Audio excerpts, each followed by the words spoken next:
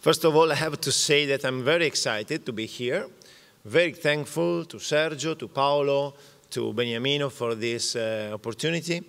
And I have to say that today I have to achieve two big challenges for me. The first one is that I have to keep this conversation only in English. And as I said yesterday to the other speakers, and as you will understand very soon, English is definitely not my mother language. So please, I promise you that I will do a lot of errors, grammatical errors, okay? And the second one is the second challenge is that I have to tell you about what an algorithm is, okay? And I think that perhaps you know better than me what an algorithm is. I am just a programmer. And so my idea is that I can tell you how algorithms changed my life, and I guess changed yours, because just understanding from where we come, we can figure out where we are going. And so let's start with a curiosity that Paolo burned before, because Paolo already told you that the name of algorithm, algoritmi in Italian, or algoritmo, the name came from this man named Al-Khwarizmi, a Persian guy, a mathematician, an astronomer, and geographer, and was principally responsible for spreading the Indian system of enumeration. And because he wrote a book named On the Calculation with Hindu Numerals, translated in Latin with Algoritmi de Numero Indorum. And that's it. From that day, we took the name of algorithm. But let me continue with a definition that you can find on Wikipedia. A very simple definition that says that in mathematics and computer science, an algorithm is a self-contained, step-by-step set of operations to be performed.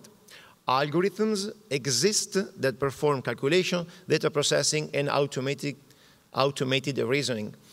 So this is one of the definitions, because consider that there are mathematicians that are still trying to give a formal definition of algorithms corresponding to the intuitive notion.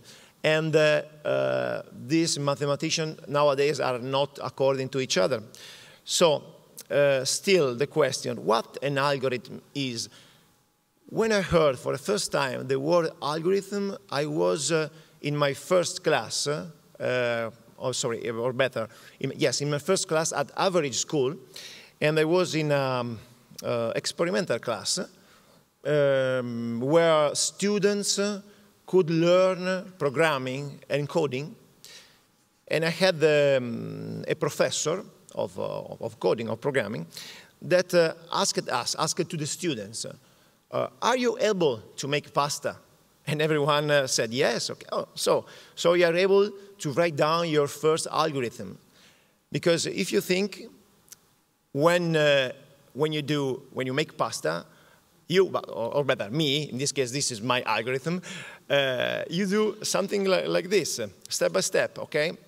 And so, for example, one of the important part of this algorithm is when you check if the water is boiling or not, because you know that water changes its boiling point according to many things, according to the fact that you are in mountain or at your home. And so, for example, I did something like this. I wait for random seconds, and then I check if the water is boiling. If no, I wait again random seconds, and if yes, if it's boiling, I put the salt on water, not too much, and very often nothing at all. But and then going on, I put the pasta in the water, and then the second loop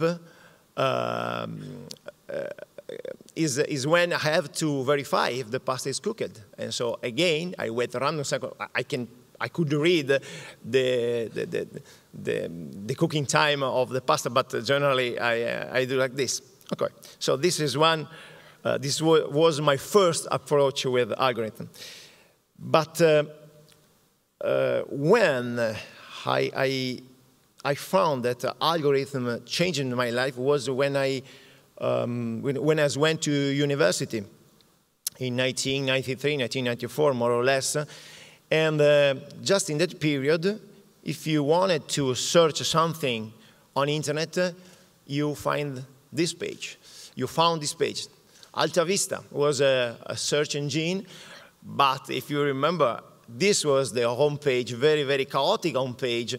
And also the algorithm was not so performing, but just a few years later came a disrupting thing like this. So Google came out with a very simple page, very user-friendly interface, and under the hood you could find this hypersearch.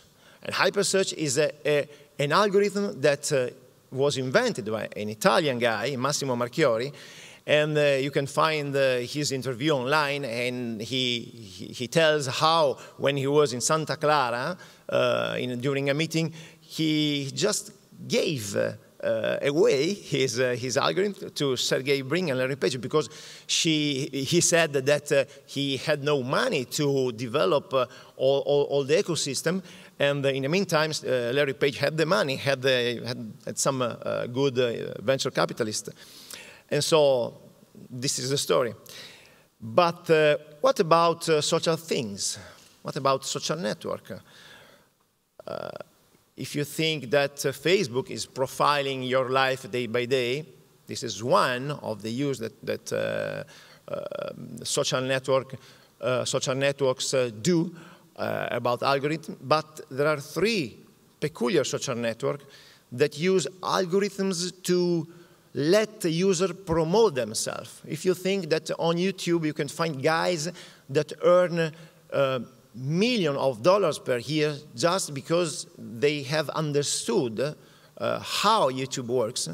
And if you think that Instagram does more or less the same thing, and Instagram really changed my life when I found in 2011 that there was what we Instagrammers called the populars formula, just an algorithm that decided which pictures had to stay on the popular page. What is the popular page? The popular page is the place in which pictures could be watched, could be observed by everyone that joined Instagram. Okay, so if your picture gained the popular page, you started to earn a lot of followers in a very short time. And one day, I read this article, where ideas come from, inside Instagram's headquarters, and my eyes dropped down to this picture, and I saw this likes word inside an algorithm, something like that. And so I started to think that perhaps we could do the reverse engineering of the algorithm of Instagram, of the popular page, and we did it. Me and some other friends that I met on Instagram, obviously. We found that if you gain 40 likes within 40 minutes, your picture, pum, went to the popular page. And so all together, we met all together on Instagram, and we changed our likes. And so from that day, my audience started to grow up, and not only for that trick, okay, but now I have 5,000 of followers on Instagram. And if you want to see how this changed my life, just Google my name on Google, and you will see. Then another thing that I can say changed my life are these two, how can I say? The first one is Enigma, is a cryptographer machine invented by a German engineer just at the end of the World War I. And the other one is the Caesar cipher, perhaps the first cryptographer algorithm that we invented in history. Was invented by Julius Caesar to crypt the communication. And I used this concept to build up my algorithm. For what? For obtain different passwords for every services that I use. So it's very, very simple because, you know, people say, oh, yes, I have to keep many different passwords because if I have only one password and someone steals this password, is the end, okay? But keeping many passwords is very difficult, okay? You can have the app that does this for you. But it's very simple if you invent your algorithm to transform the name of the service in a password. And so, for example, for me, Facebook becomes something just applying my algorithm. And I have only to remember my algorithm. It's a very simple trick. And this really changed my life. And now, I'm running too much because I tried my presentation and now I said, okay. And in the future, what happens in the future? Okay, in the future, yesterday we had the speech and we had like a chat here in our stage, and perhaps after me will come some researchers and some speakers that will be able to explain you what blockchain is. For example, blockchain is an algorithm that will be very important for transactions, for money, for buy something, but also very, very important for contracts. Okay, think about the fact that in India, when you go and you buy a home, for example, you have a contract and you can say, oh, this is my home.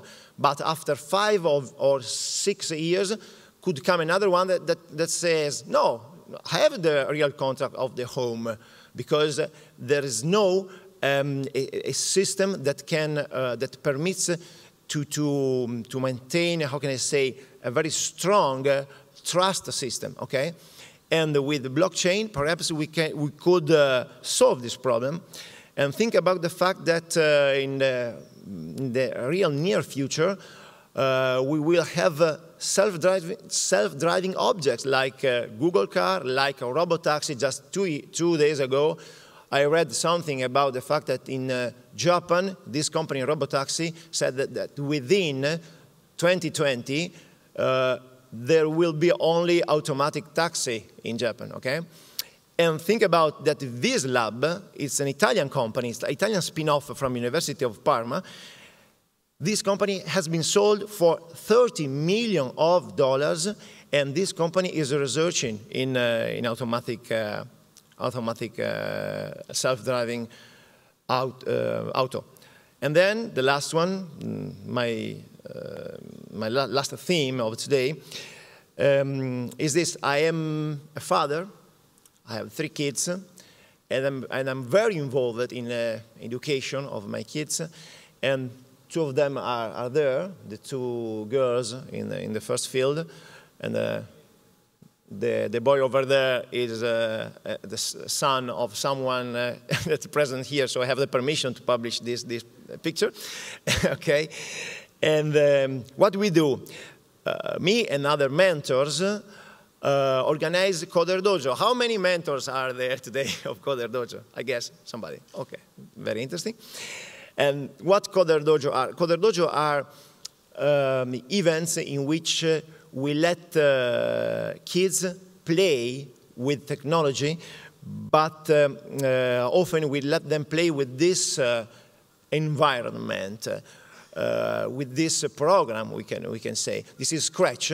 It's a program developed at the Media Lab at the MIT of Boston, okay? And it's very simple for kids because they can play, clipping together, connecting together, all these virtual blocks, and it works like Lego. You clip together all these blocks, and you build up a logic. You build up an algorithm. So we are teaching, not just teaching, let them learn. This is the sentence that I prefer. Let them learn how algorithm works. But why we need to let our kids playing in this situation. Because, as we said yesterday, things are changing faster than we die, as David Orban said. And I'm really convinced by the fact that we need to take control of our brain evolution, letting our kids to be able to adapt to more and more disrupting changes. So this is why I'm so involved in the Coder Dojo. Thank you very much.